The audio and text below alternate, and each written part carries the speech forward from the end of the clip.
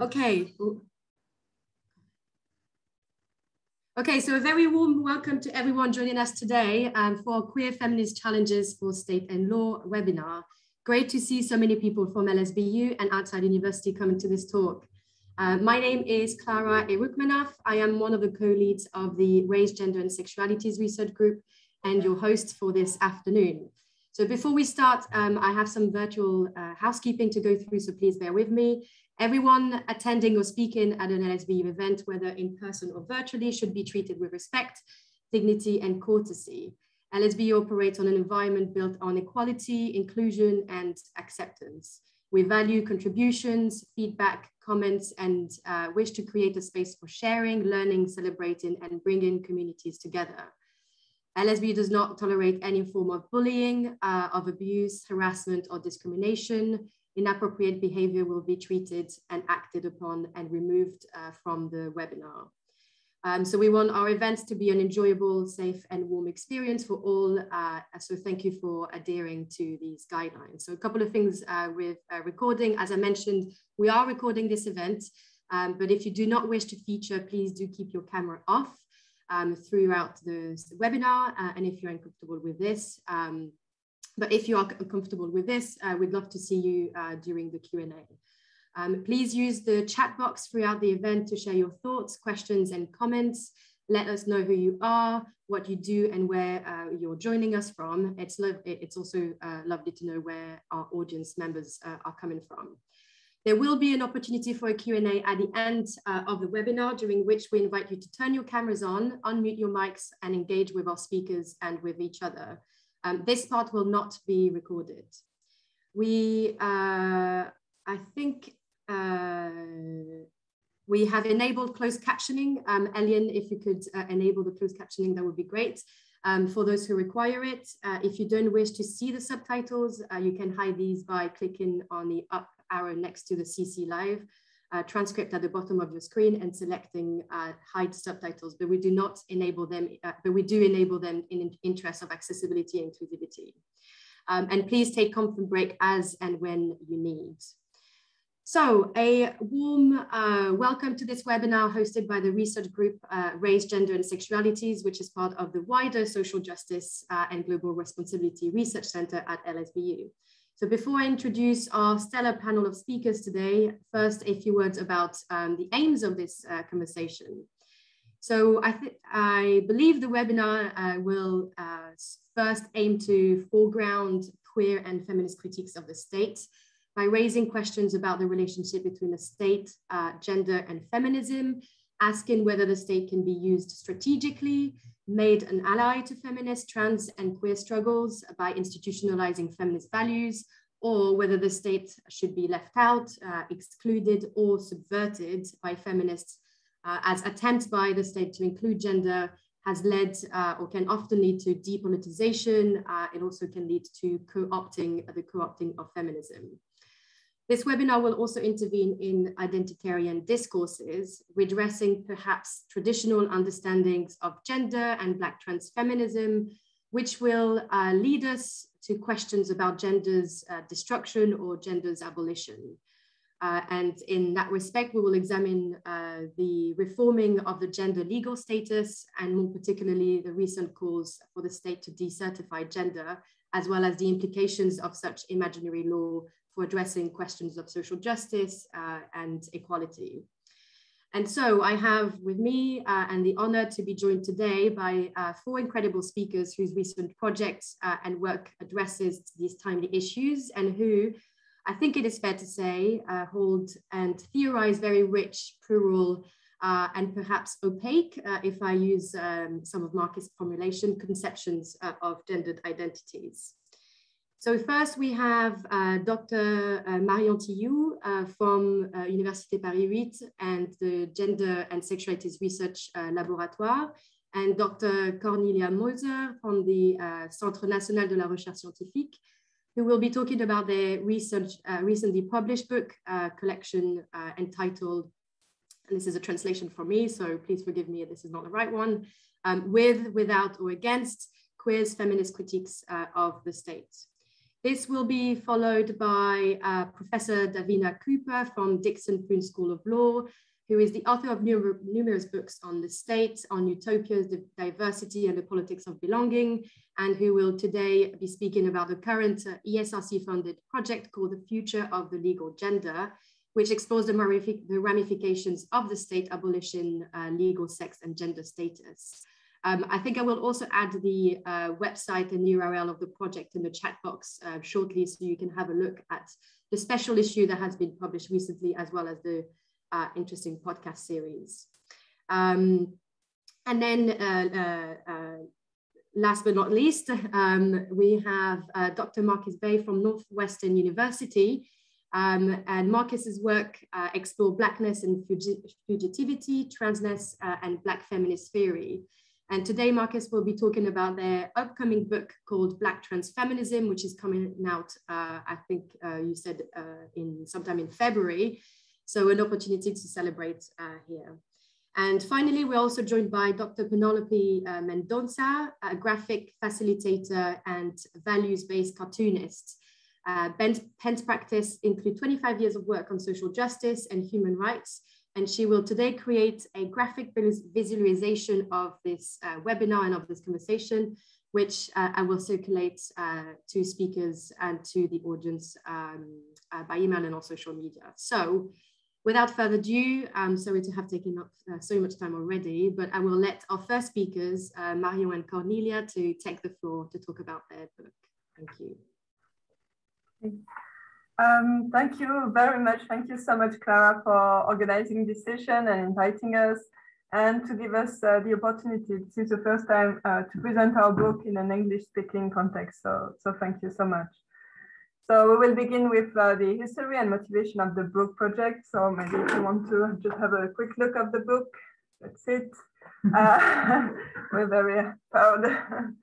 So this idea of the idea of this book was born about 5 years ago from the shared astonishment that the state is not or had hardly discussed as such in feminist and queer circles in France, except for the question of institutionalization and the question of shall we not integrate our feminist action into the field of the state.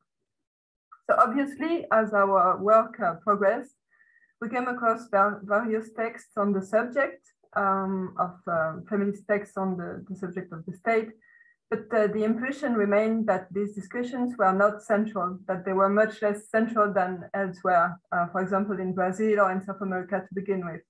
So the text at the beginning of our book is an extract of the one chanted by the Chilean feminist group Las Tesis, and taken up by hundreds of collectives around the world. And this text directly addresses the state, for example. They say the rapist is you, it's the cops, the judges, the state, the president, the oppressive state is the mature rapist. So as most of the literature we knew came from English, German, or Portuguese-speaking backgrounds, we first noted that there was a need for translation. Unfortunately, we soon found out that there were also very few credits for translation in France, at least 2 French. And this led us to abandon the original idea of an anthology and to move towards the hybrid form that has our book today. The form is that one. So after a short introduction, we wrote a text about 70 pages, which is somewhere between a synthesis and a reading of the debates based on our own experiences and questions and the discussions we had together. Next come 5 texts in different formats, 2 translations, 2 unpublished texts, and an interview. And I want just to add that the book benefited from the exchanges that took place during a seminar in which many French, Austrian, and Polish colleagues, and of course a lot of students too, participated during the year 2018. So thanks from me too for this great opportunity. Our motivation to create this book stemmed from the observation of this lacking debate on queer feminist involvement with the state that stand in stark contrast to an actual explosion of feminist practices in the past decades in France.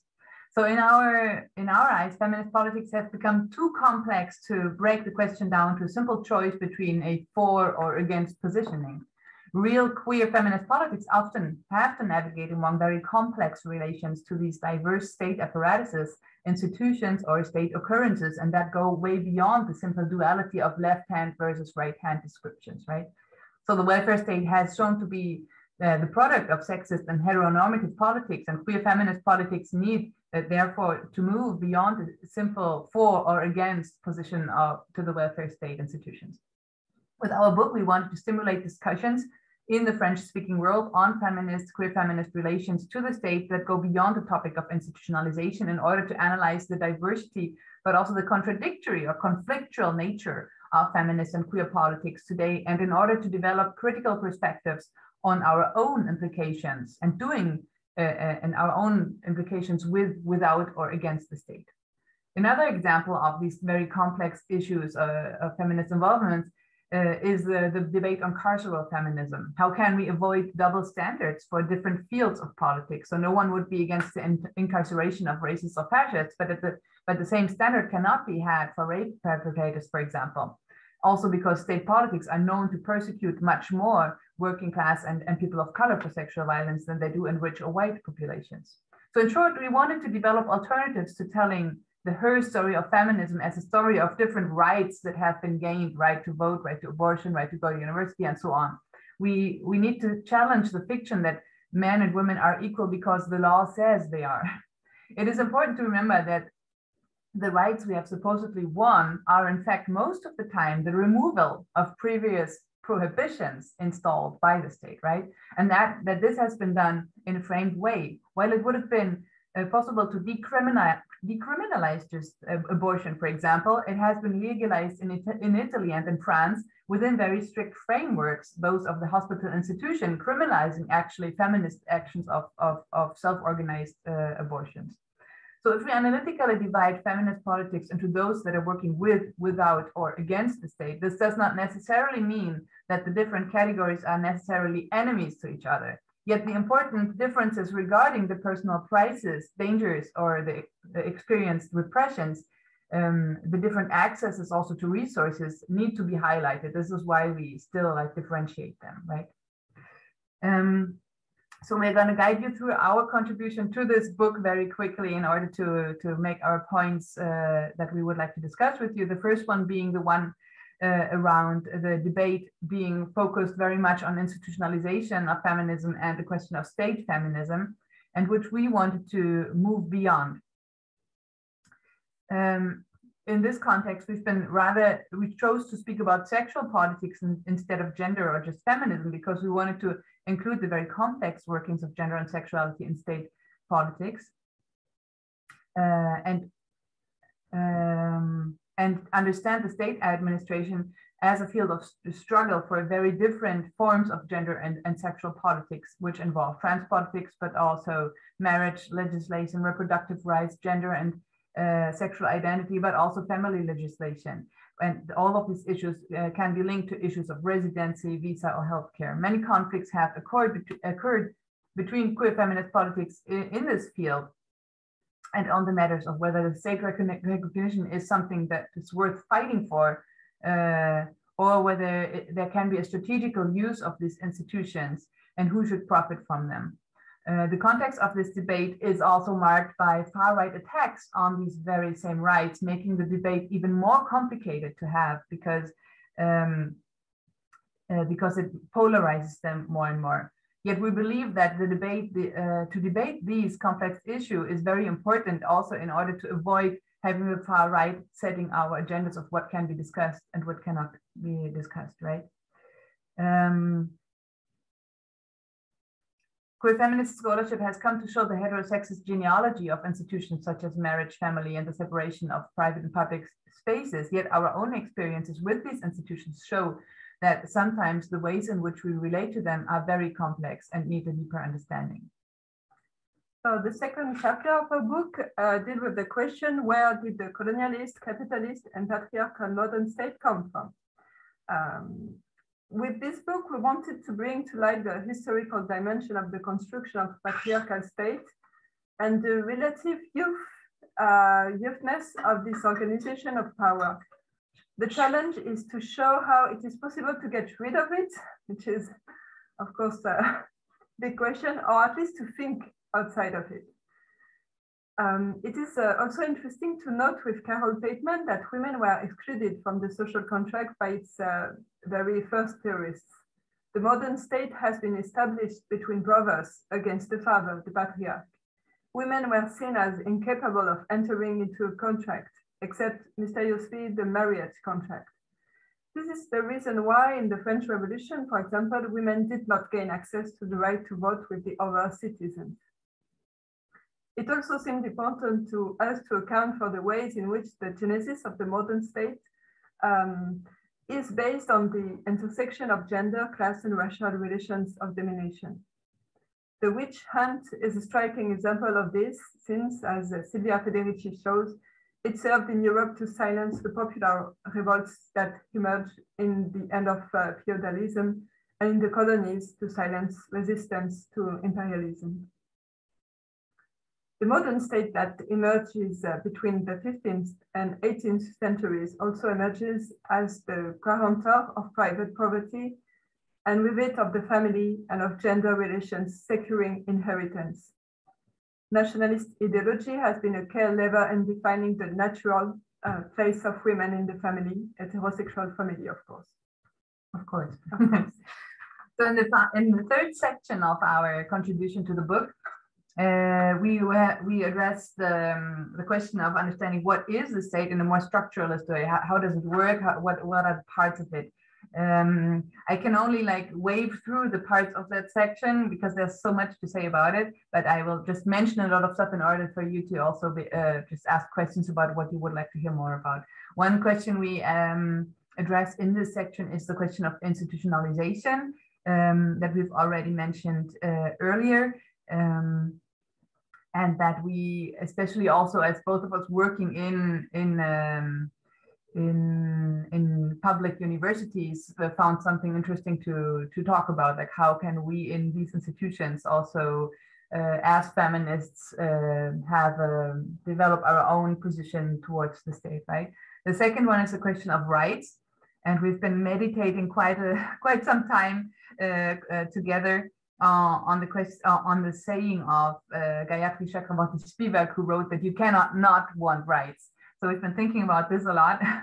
There's a lot to say about this, and we've already mentioned Italian feminism, where there have been groups in the 1970s who refused to fight for the right for abortion because they said that there is not only rights to be gained from the state, but that there's also a lot of actions that are not, that life does not only consist of actions that are forbidden or allowed, but that there's also a lot of things we do that are neither nor, and that, well.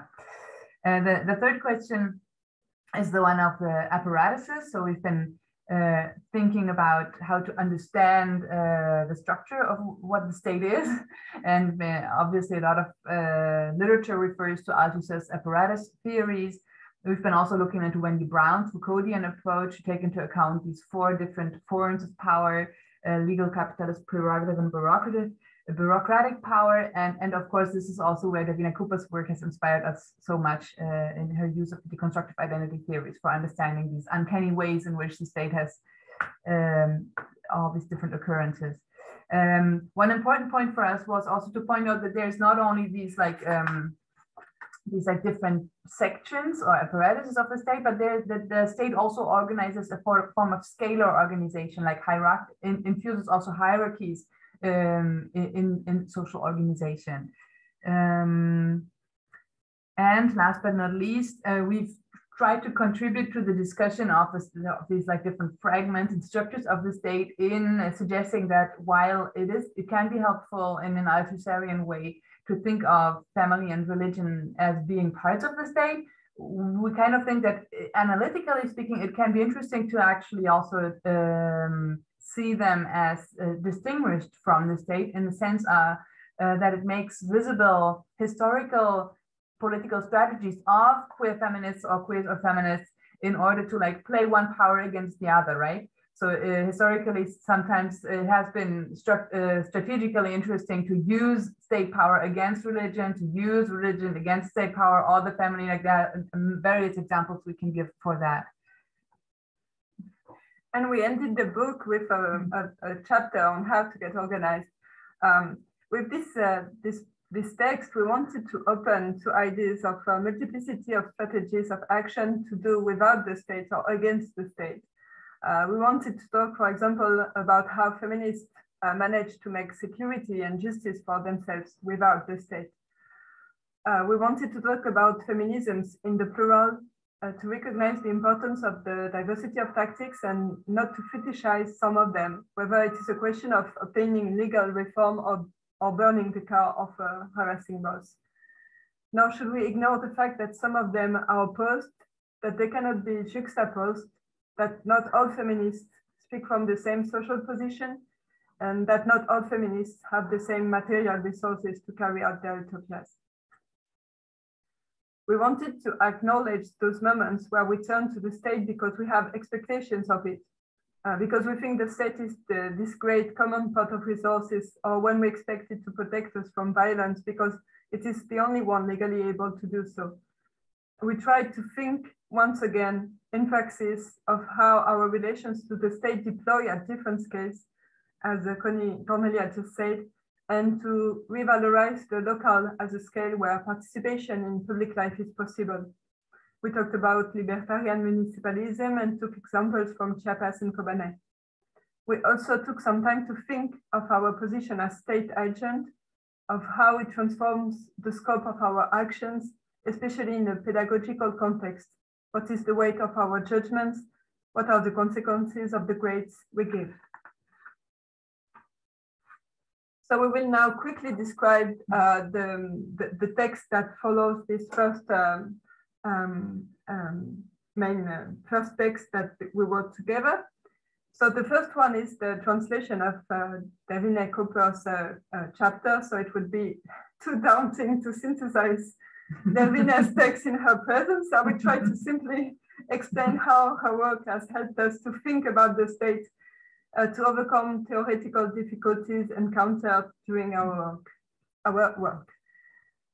I just ended by talking about the multiplicity of struggles and diversity of strategies, about our different relationships to relations to the state, and the different forms of the state itself that make it not so easy to know whether we are outside or inside, not easy even to know if the state is something real or if we are fighting against windmills.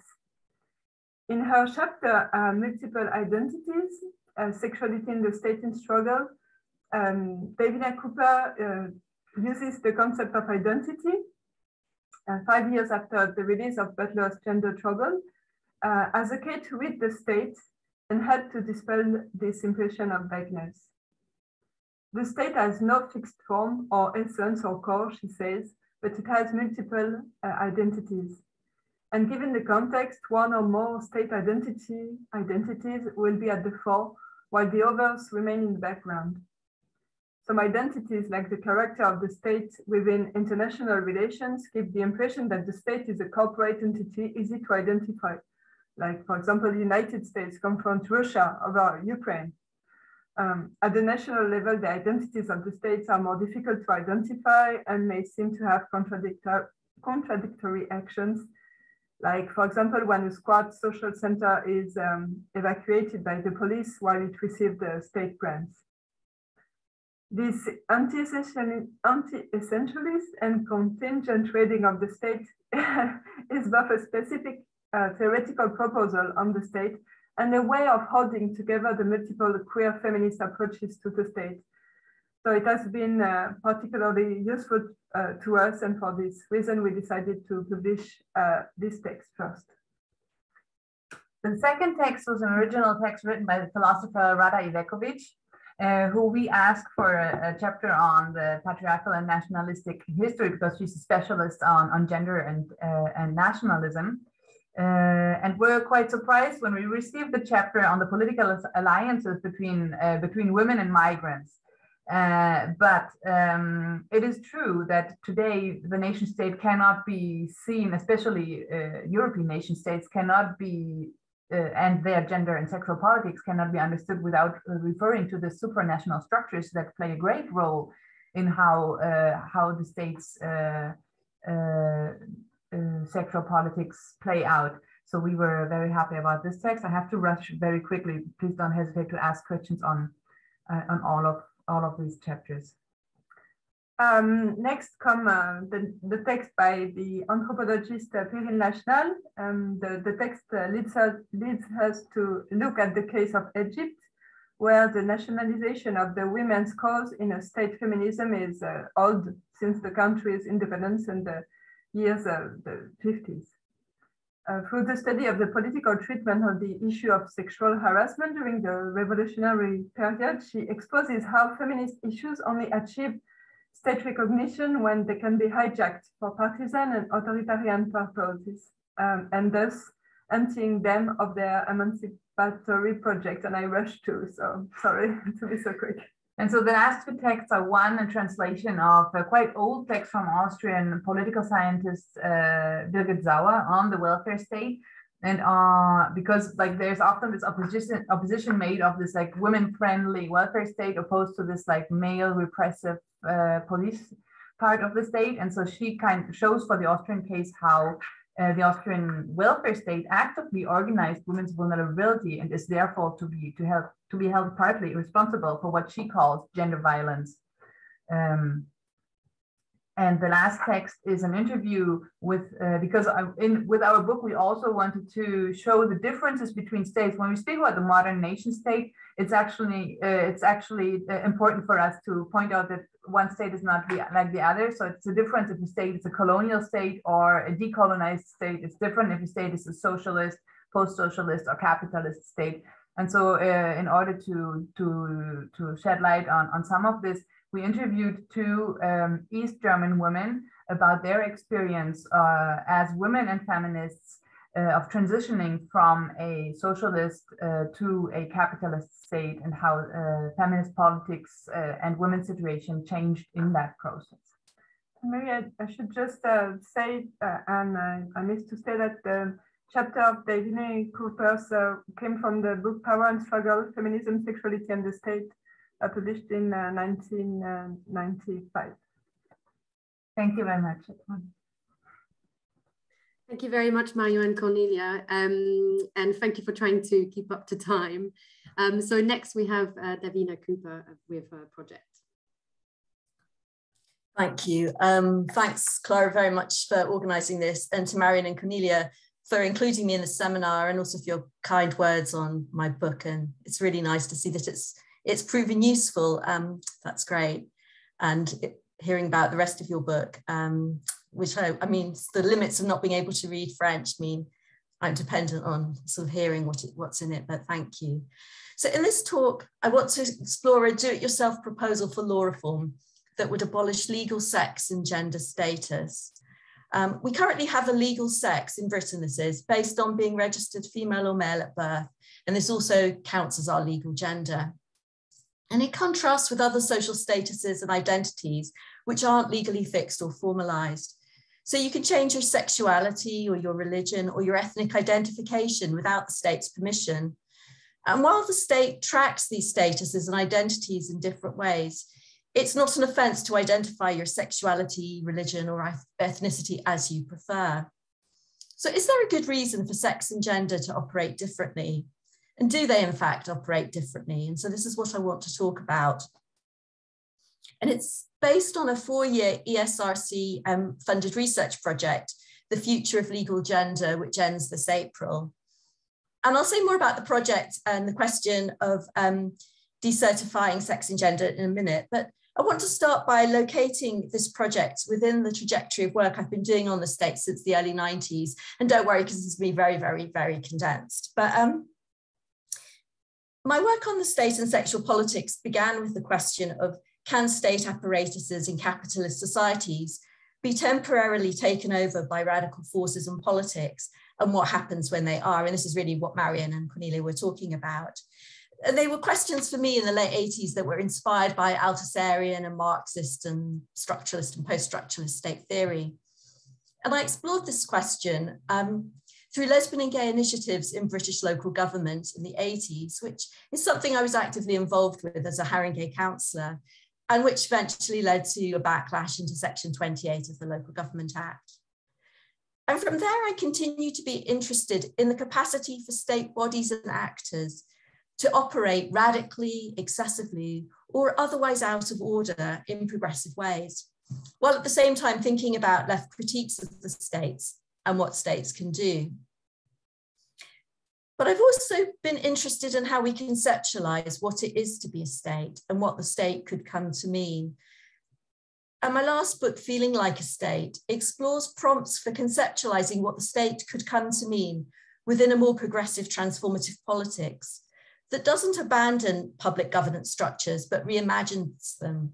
So rather than taking the concept of the state as a kind of fixed or given, if we recognize that it can shift and move and does and is understood in plurally different ways, then there's also the question, which is a more prefigurative question of what would we want the state to come to mean, and how do we even think about that, and what prompts and stimulates our thinking about it.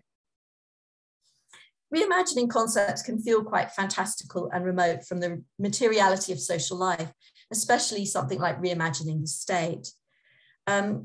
Yet more progressive state imaginaries have material instantiations and prompts, whether it's radical municipal government, micro communities, alternative currency networks, and in experiments and do-it-yourself forms of state governance, such as citizen inquiries, grassroots constitutional practices, sort of imaginary ideas of seceding, like the People's Republic of Brighton and Hove, and things where you're involved in do-it-yourself law reform, which is what I want to talk about.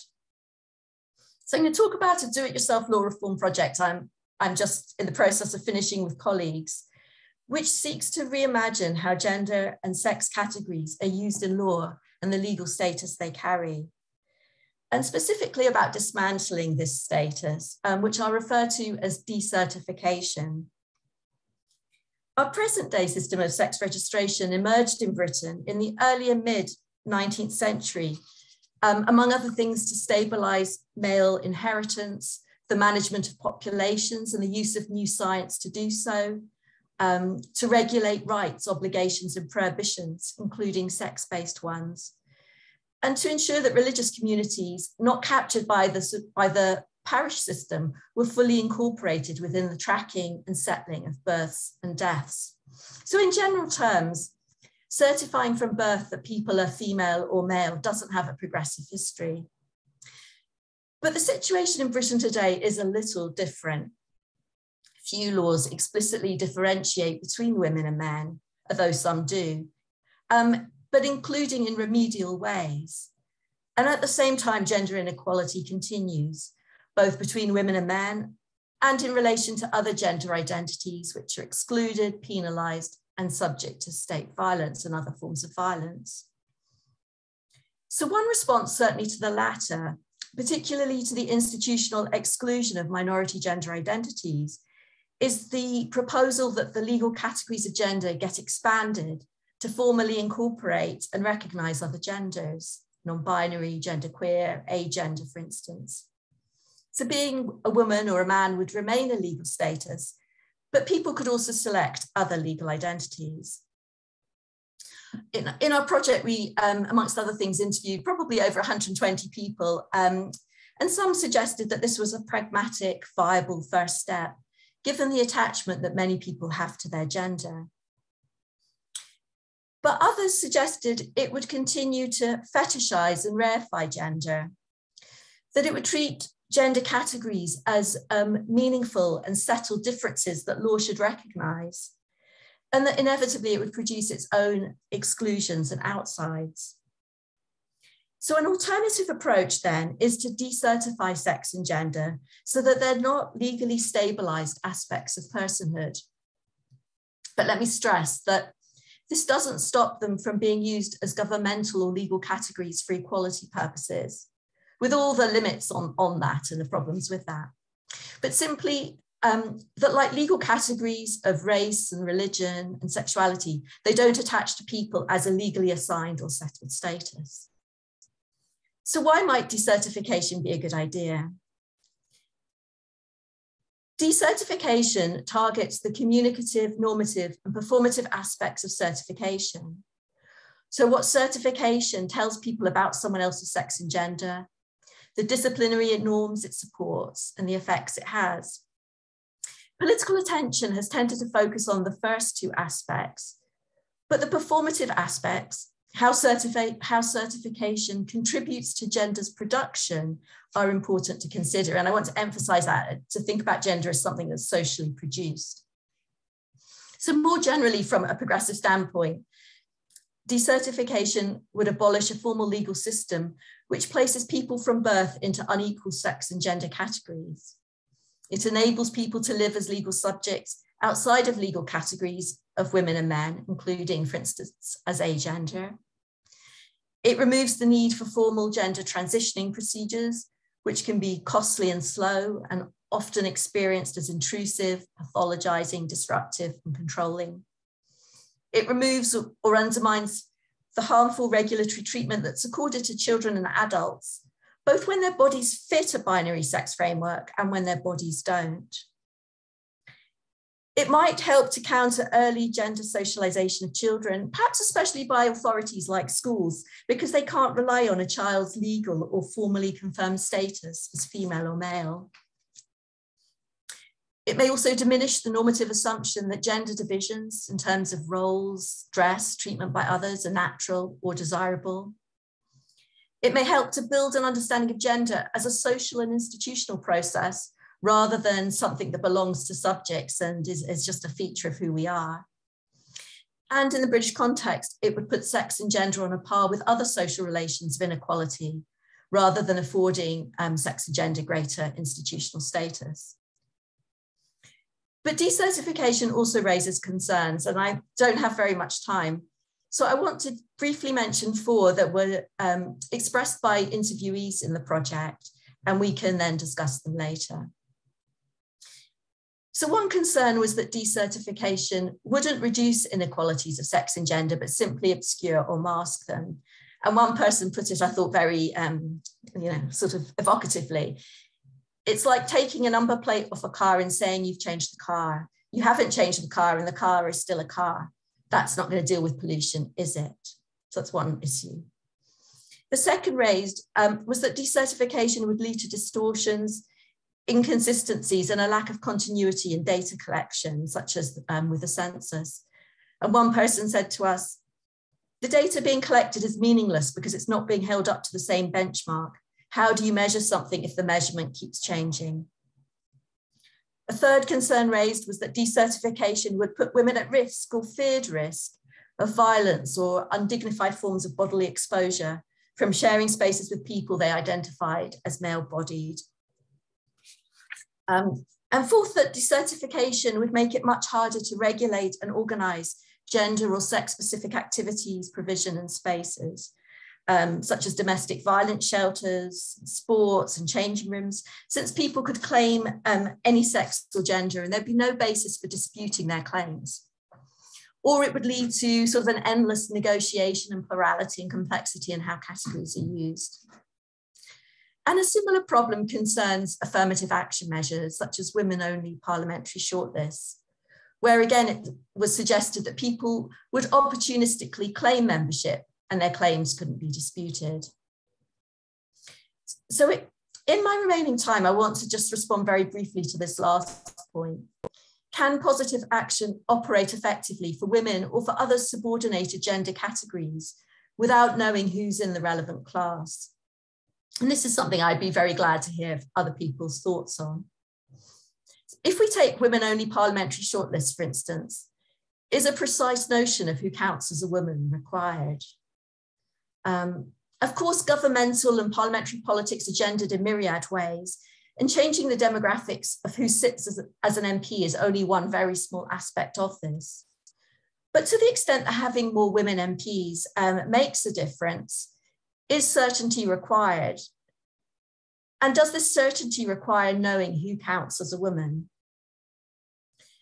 Now, the challenge of category membership for positive action clearly exceeds issues to do with gender. Positive action on grounds of ethnicity, caste, indigeneity, among others, often confronts similar dilemmas. And in these different contexts, dissent, community membership, recognition, optics, and registration come into play to determine who belongs within the requisite category. Can any of these then usefully apply to gender if we move away from imposed registration? Well, of course, registration could be elective. You could choose what gender or sex you're going to be registered as later on. Reliance could be had on others' perceptions of someone's category membership, for instance, as a woman. We could think about evidence of category membership being used, and optics often tacitly are.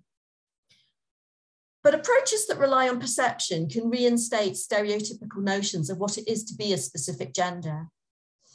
And approaches that rely on formal actions, for instance, a person's use of pronouns or address, have they used Mr. for a sufficient period of time, can make gender categories seem from a critical perspective somewhat meaningless.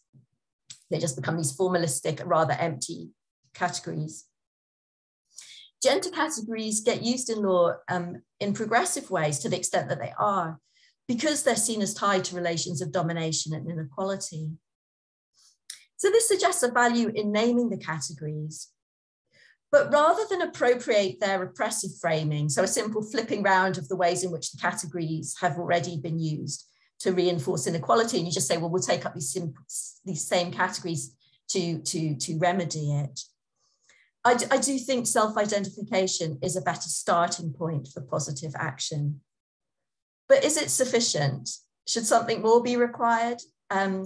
Particularly where positive action entails accessing oversubscribed opportunities or resources. And I'm going to leave that question hanging, and we can return to it later on. But I'm thinking of it as a kind of positive action plus, not that you don't have, self-identification plus. So not that you don't use self-identification, but what else might be needed. So just to briefly conclude, what I've been talking about today is a do-it-yourself academic law reform project. While our focus has been on legislative reform, it's not because we see state law as the key lever for creating change, either in practice or ideally. We also don't assume that decertification's introduction would necessarily take a progressive form. It could be part of a neoliberal project that privatizes gender and gender-based subordination and inequality. The state simply steps back and says, this has nothing to do with us, which picks up the point Marion and Cornelia were making at the end. But beyond prototyping what legislative reform could look like, do-it-yourself law reform as an academic method has two other key advantages or perhaps uses. One is to explore the changes already underway. So we might think of this as making other legal and normative orders visible, as different public bodies, service providers, and employers increasingly treat gender as a status that's plural and informal. And that really emerged from our research with councils, trade unions, regulatory bodies, and others. And secondly, do-it-yourself law reform stimulates questions about what gender should come to mean and how it should come to be enacted in institutionalized and non-institutionalized ways.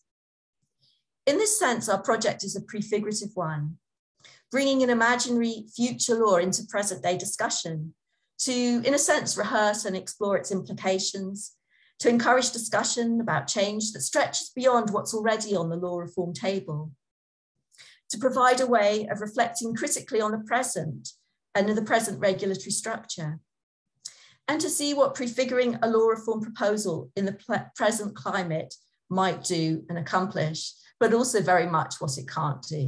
Thanks. Thank you very much for such an interesting talk, Davina.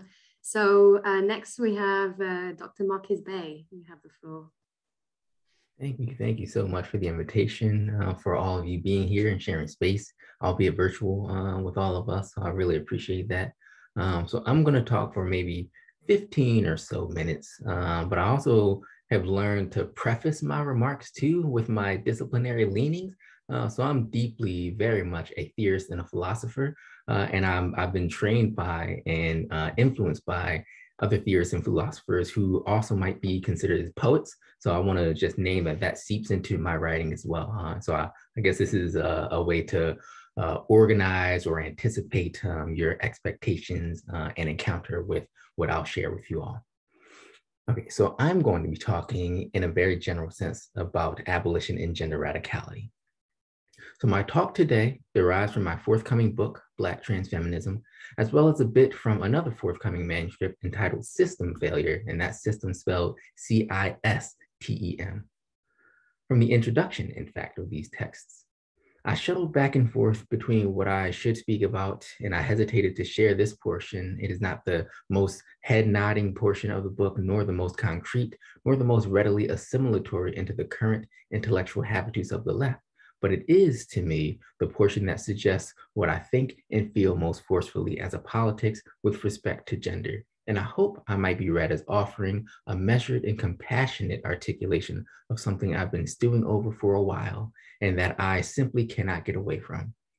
What I seek to share with you all in this brief time is a meditation on radicality and gender abolition. So from the outset, I ask that you please forgive me. Abolition, as articulated here, is broader than just prison abolition, both in that it is concerned with systems of oppression and captivity that are things other than prisons, and in that the prison is to be understood much more capaciously than just the institutions that incarcerate people behind bars. Abolition can be succinctly defined, at least for my purposes, as a modality and orientation to life and livability that is not reactive against quote unquote bad prisons, but a way to make forms of carcerality impossible. Abolition is not one spectacularized event, but a quotidian working toward eradicating carceral logics as predicates for sociality and relationality. Like what Sarah Lambo terms everyday abolition, I offer abolition as changing the ways we interact with others on an ongoing basis and changing harmful patterns in our daily lives, questioning punitive impulses and relations of captivity. My project urges abolition in a broad sense, the making impossible and creation of a sociality indexed to the impossibility of carcerality, any form of captivity, which can include categorical taxonomies, agential circumscription, and the like. We create abolition and do abolition. In each moment, we move toward the alleviation of subtle ways of curtailing the ability of others to become liberated.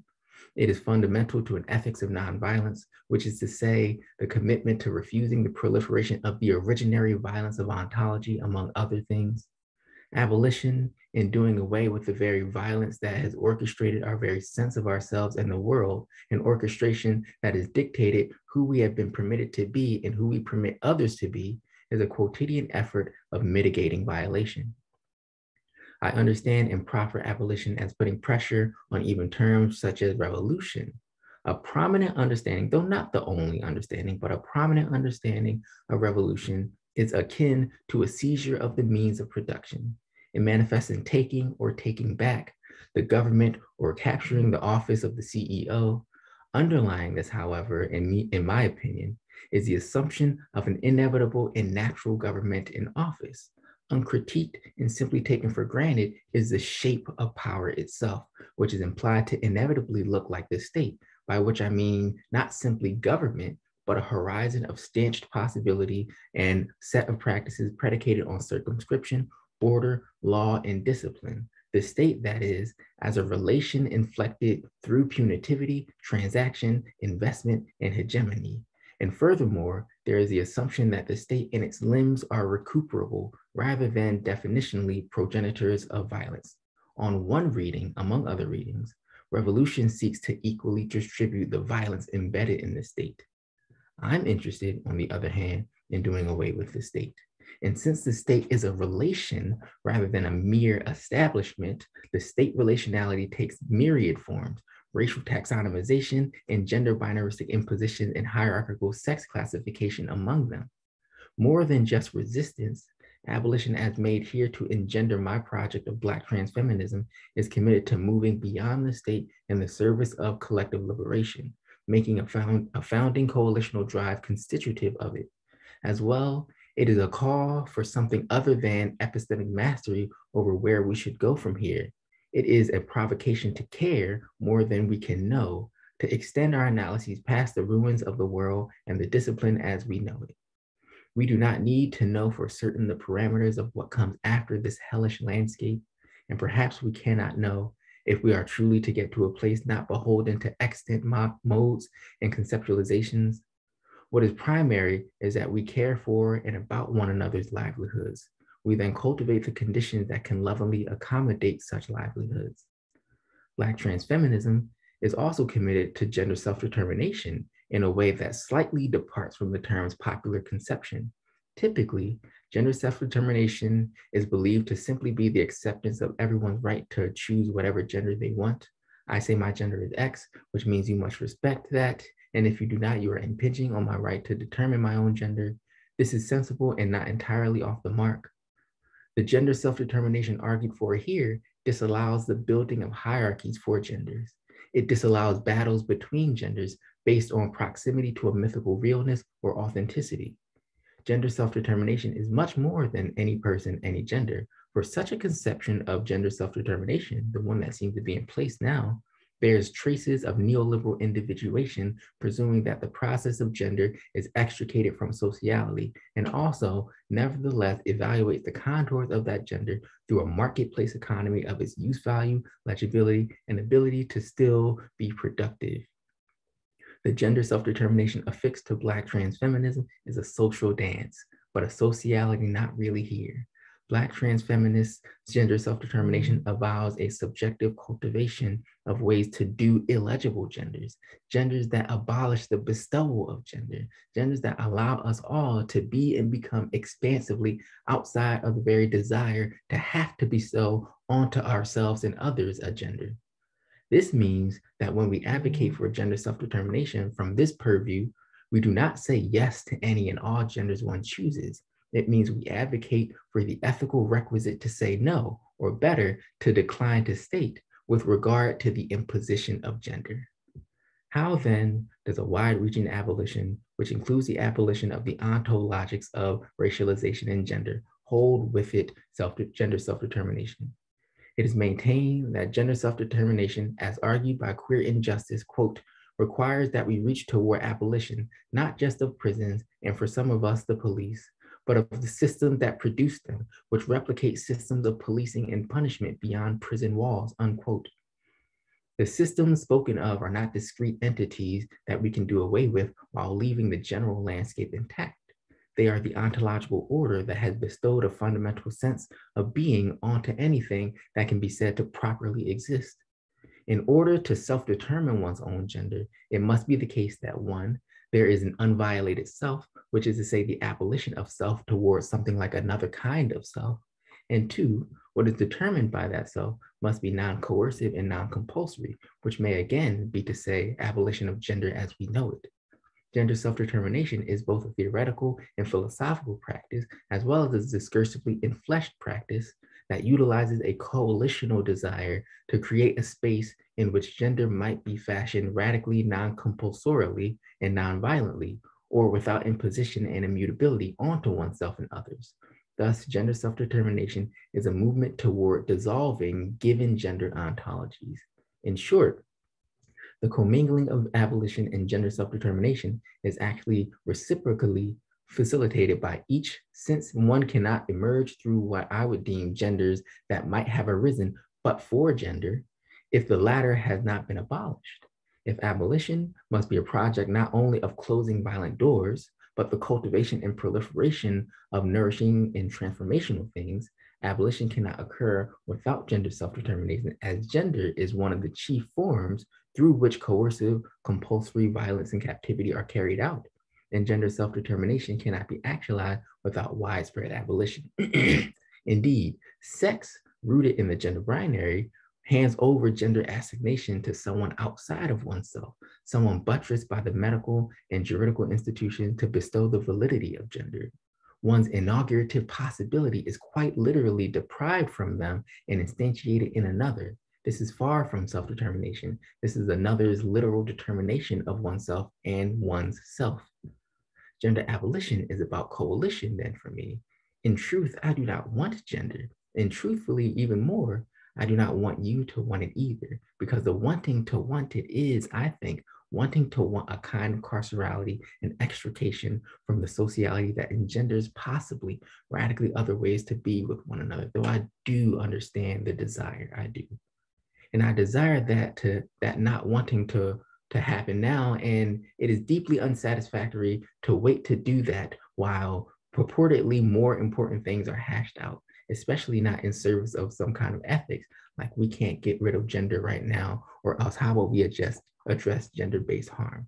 Gender, for me, on one reading, is the harm. What is sexism, discrimination, and assault along gendered lines but the committing of gender? We need not settle we need not settle the parameters of even gender or woman in order to advance a politics in service of those harmed by sexism and indeed harmed by gender itself. When laws and social policies represent women, Judith Butler writes, reflecting on the legacy of their now 30-year-old book, quote, they make tacit decisions about who counts as a woman and very often make presuppositions about what a woman is. We have seen this in the domain of reproductive rights. So the question I was asking then, back in 1990, is, do we have to have a settled idea of woman or of any gender in order to advance feminist goals, unquote? And I would say the answer is no. We can and have and should be doing subjectivity and sociality in ways that engender a different terrain on which we can live that need not and perhaps should not be concerned with a particular demographic. Not because that demographic does not matter, but because it's less about the demographic and more, much more about the mechanisms in place, the histories, variable as they are, the discourses, the systems, the institutions and structures, the networks that create demographic delimitations to be placed in hierarchical and antagonistic relationship. It is about what happened that made logical the invention of a denigrated class of people or non-people as natural. That is the cause we must not forget. We have all this discourse on policing as deleterious to the well-being of our communities, and as radical abolitionists, we demand the end of policing.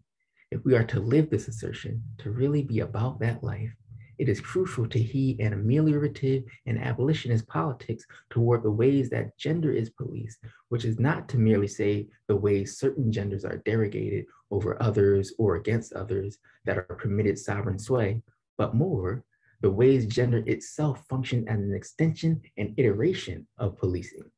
Knowing this, we have work to do.